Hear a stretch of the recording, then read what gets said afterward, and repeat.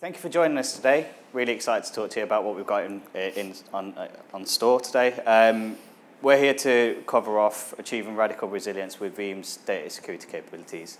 My name is Zubair. I'm one of the account executives here at Veeam, and I'm joined with Dave Collins, one of our systems engineers. Hi everybody, yeah, Dave Collins. I work in technical pre-sales at Veeam, and I've been in the IT industry for 30 plus years, predominantly around disaster recovery and backup, so that's my bag. Nice, thank you, Dave.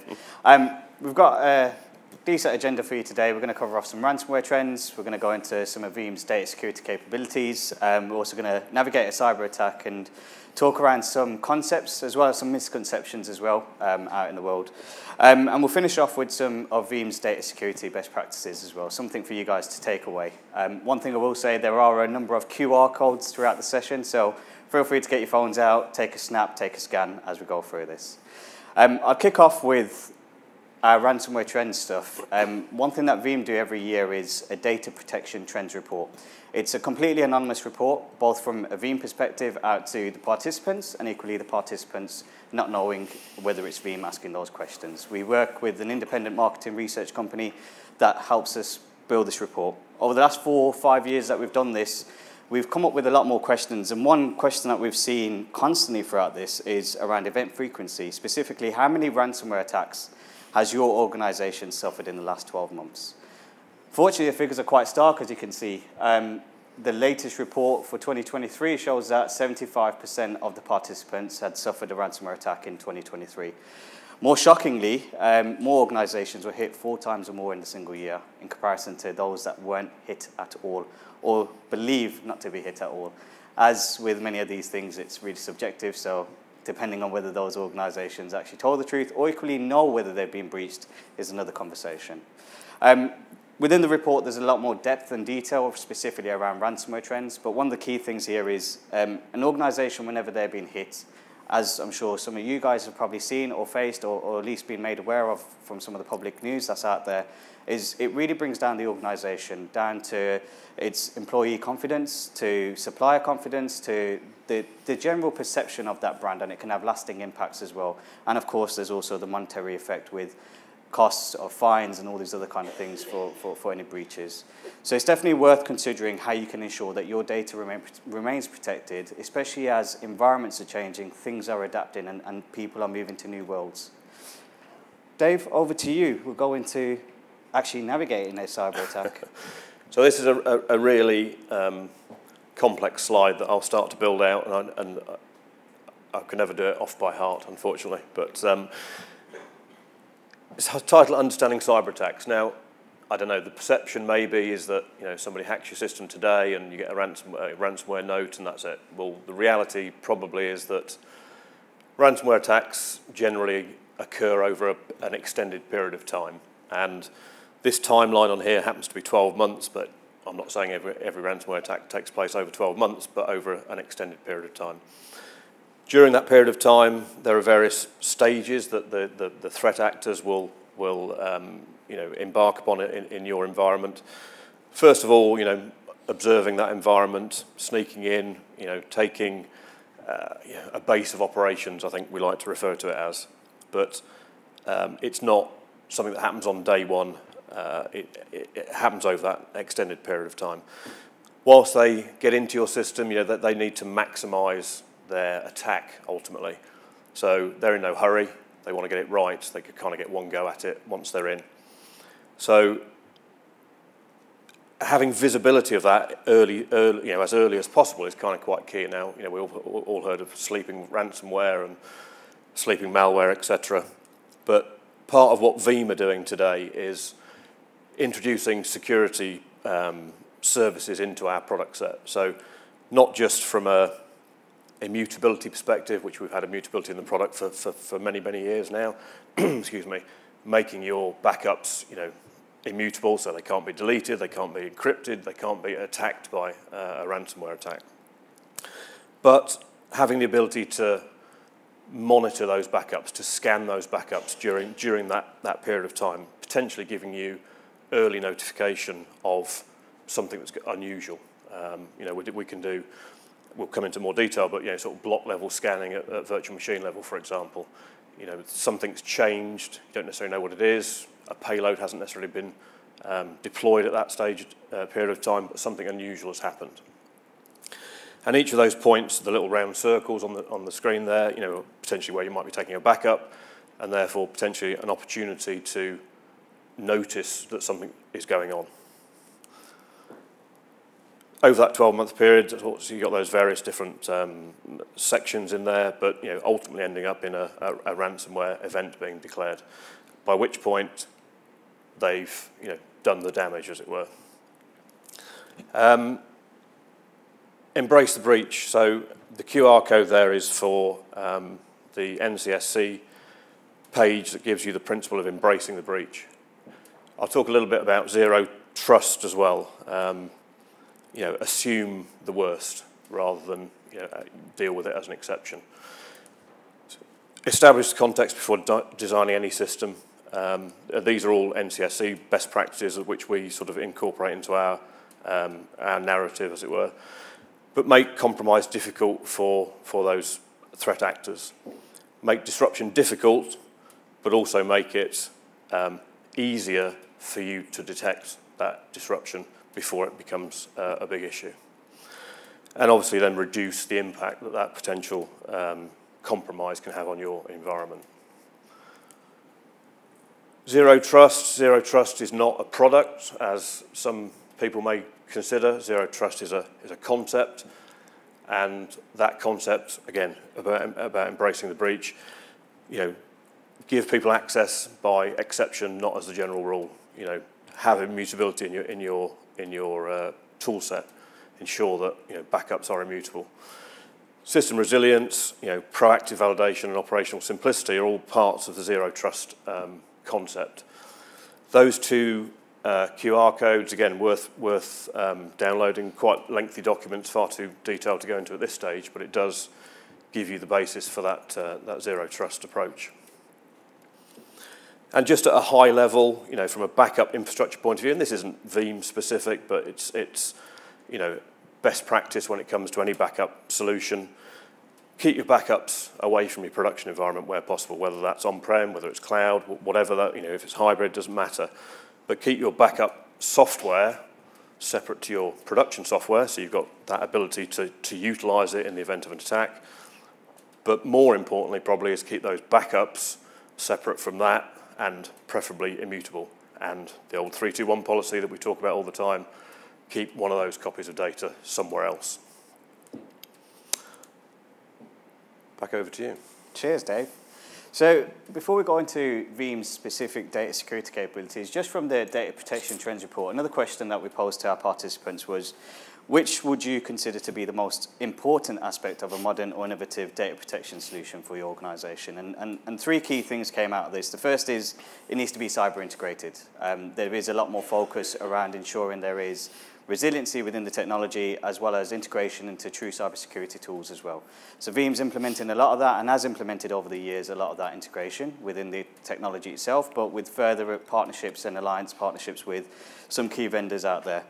Second is needing mobility across clouds. As we've said, environments are changing, things are adapting, and so having more focus around what mobility means to an organization is important, not only from the perspective of where they can utilize the environments to best use for their business or their organization, but also ensuring that the data remains protected or can be recovered to those locations if it's ever required. And finally, 20% want manageability. And manageability can be quite a vague term, but certainly from this, one of the key things here is around automate recovery workflows and orchestration, being able to have something that's seamless and have something that's set up with true understanding for the business. So it's not with somebody who might leave or just a manual process. It's something that's constantly adapting and constantly changing as your business adapts and changes as well. And really a lot of this underpins three key pillars from Veeam, which is data security, data recovery, and data freedom. I'll touch into, Dave can go to the next slide, into Veeam's data platform and what this actually means. So Veeam covers a wide portfolio of things. We go from cloud, virtual, physical, applications, and SaaS. As you can see, we've got some of our extensions there with some of the hyperscalers, Kubernetes, when we talk around containers, as well as SaaS platforms such as Microsoft 365 and Salesforce. And a lot of this is underpinned by the backup and recovery, Veeam's core heritage product, as well as our monitoring analytics, really bringing in some of those logs, that information from external bodies to make better use and understanding of what's happening with your environment, not just your backups, but equally giving you a full picture of your data, as well as that recovery orchestration piece, as I mentioned. So giving you that automation and orchestration to really flex out what you need. Consumption-wise, Veeam offers this in a multitude of ways. 3 down here at the bottom, on-premise, in the cloud, or as a service. Really true flexibility as to how you can approach this. And if we click one forward, Dave, you can see here that Veeam really has 2 key areas to this. One is do it yourself, so you can buy the licenses, run it yourself, build your environment as you need to, and really change and adapt. So the power and the freedom is with you. It's really up to you how you then define what your environment looks like today, and equally what changes you might need to make in the future. Veeam sits at the heart of the infrastructure in that conversation, really allows you to focus on moving as you need to and adapting as you need to. The other side of it is looking at it from as a service perspective. So taking away the headache, taking away the challenges of resource, or even sometimes the challenge of cost, and really doing it for you guys with still access to your data, still the ability to cover what you need, but with the support from Veeam, support from the experts at hand for you guys. I know we're here talking about data security, and so we'll transition back to that, but hopefully that gives you a good understanding of some of the freedom aspects when it comes to Veeam and what you can do with Veeam and the technology at hand. Dave? So, we released the latest iteration of our Veeam data platform at Q4 last year. And whilst we've always had a security focus, the integration between the security team and the infrastructure team, the data protection teams in businesses is more important than ever.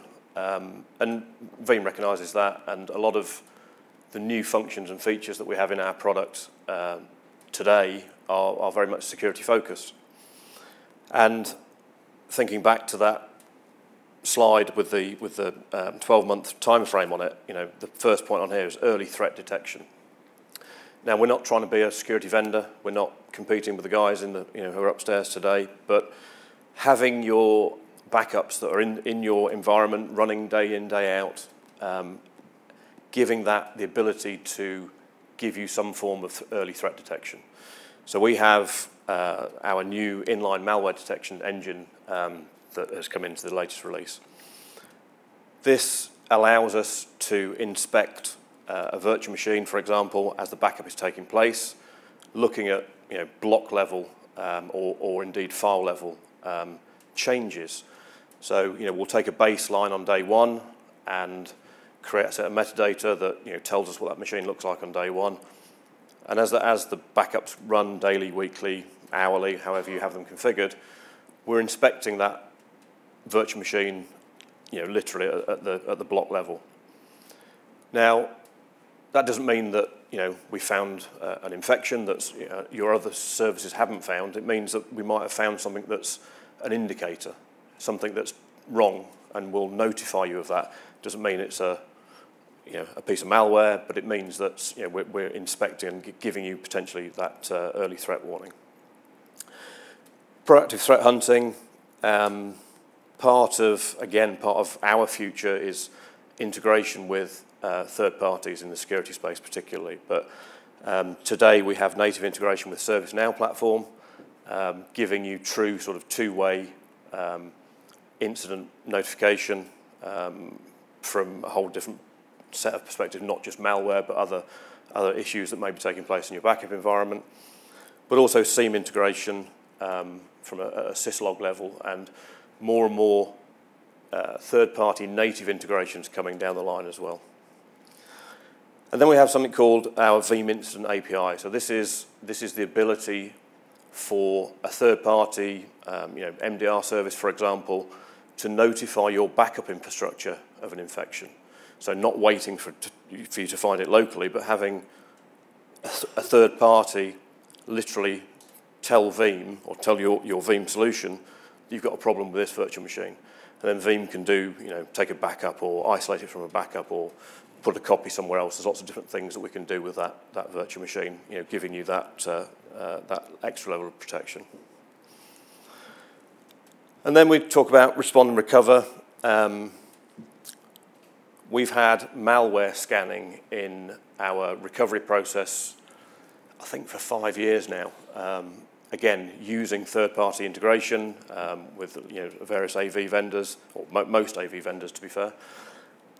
But the ability to recover a virtual machine, or recover a workload back into your production environment, but not just putting it back and hoping that it's okay, scanning it with an AV engine to ensure that it's clean before you put it back. And we've taken that now to a new level. And a term that's new to me as a non-security person is we have this ability to use Yara rules. So the ability to analyze content inside a workload. And that's using open source Yara rules that you can either download or you can write your own, looking for particular signatures, looking for onion links, looking for any content. And another use case for this is possibly GDPR, where you might want to look for a specific piece of information within a workload.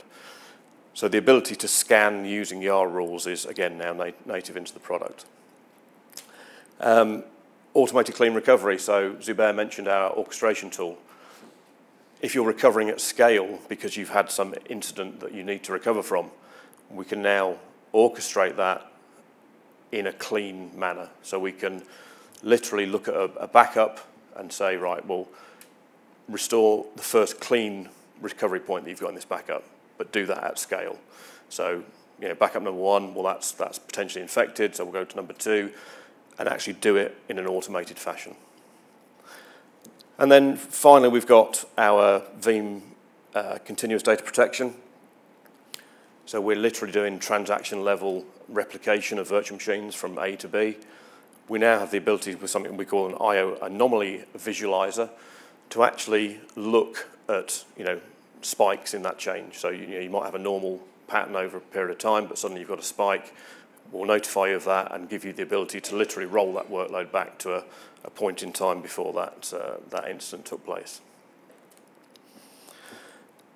So a few more sort of infrastructure-based things, if you like. Something we call four eyes admin protection, 4 eyes authorization.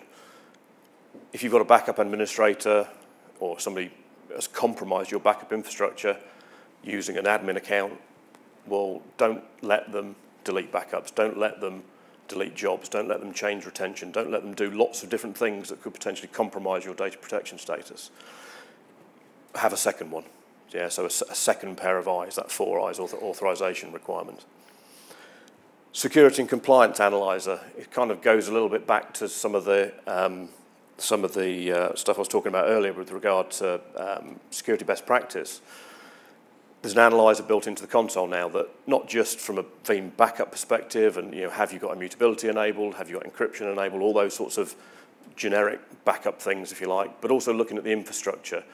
Have you got SMB version 1 enabled? Have you got RDP enabled on the backup? All those kind of normal things that allow you can press the button, analyze that environment, have it scheduled to run and notify if something's changed. Has somebody turned RDP on that shouldn't have done? So again, it's another security-focused element. And then we have our Veeam Threat Center, so a single pane of glass dashboard that essentially scores your security posture from a backup infrastructure perspective. What's the score from your security compliance scan, for example? Have you got malware detections? Have you got immutability? Are your recovery points meeting your RPOs that you've defined? All these things in a single pane of glass. And finally, our scanning table view and all the different things that I've touched on here, inline scanning. So looking for, as it says there, bulk changes in files, encrypted files, and it's done at a proxy level, so it's done when the backup is running. That's really important to point that out. So it's not an after the event thing, it's a during the event. File index scanning, looking for mass changes in file extension alterations from the previous run of the backup. Yara scanning, content analysis after the event. And the AV scanning, which we've had for a number of years. So I've probably got the wrong audience to talk about Yara rules and what are they, but the point is that they are They are there for, I'll touch on it in a second, but sort of indicators of compromise, I think is the correct term. But looking, you've had an event or potentially had an event. Let me use this YARA rule, let me use this set of rules to go and investigate, go and scan those machines and find out if I've got any of that content present in my backups. As it says there, it can be used for anything. Credit card numbers is a PII type use case. And then finally, to say those indicators of compromise. YARA rule is very much an indicator of compromise, not an indicator of attack necessarily, but other tools within the portfolio, certainly the integrations with third-party products give you that approach from both perspectives, from an attack and a compromise perspective. And then we have a Veeam security best practices guide, again, built around some of the things we've discussed already. Another QR code there to give you access to that document. Whether you're a Veeam customer or not a Veeam customer, there's a lot of security best practices when it comes to backup infrastructure that aren't vendor specific, right? They are best practices for a reason. And if you think back to that diagram I had, a lot of that is keeping those things separate and keeping your backups safe away from any attack. Back to you. Yeah, cheers, Dave. For anyone who wants to have a play about with any of that, any testing, other things that Dave's run through, feel free to take a scan of the QR code. The update, as Dave said, came out last year, so it's out, it's available, it's something you guys can use, you can play about with. Run a number of trials. You'll have a team behind you, ourselves, the wider team at Veeam to support you in that process as well if you did want to interact with us around any of your testing or any questions that you have. And on top of that, you also have what we call our community edition, the chance to actually use it fully fledged without any challenges, but just on a restricted amount of licenses that you can use. But as we've covered, you can utilize it to detect and identify cyber threats, respond, recover faster from ransomware, and gain that full compliance around your data as well. Dave, we jump to the next one, and I guess we'll be closing here with this. A final QR code for you guys. We have an event coming up in the near future, 18th of April at 11 a.m. It's a webinar, Frontline Tactics, Learning from Real Hacker Encounters. We've got some guest speakers who will actually take you through some of the challenges that they've seen around cybersecurity, as well as their data protection strategies and the challenges that they faced around ensuring that their data remains protected. And with that, they'll also be talking around how Veeam has supported them, as well as other best practices in that as well. So feel free to scan that QR code or take a snap. I'll leave it on the screen for another second. We're upstairs. We've got a stand up there, so feel free to come across, ask any questions, have a further conversation. If you missed any other QR codes, we'll have our laptops available, so we can all share that afterwards, and you can grab a scan after. With that, we'll say thank you. Thank you for joining us. Appreciate your time.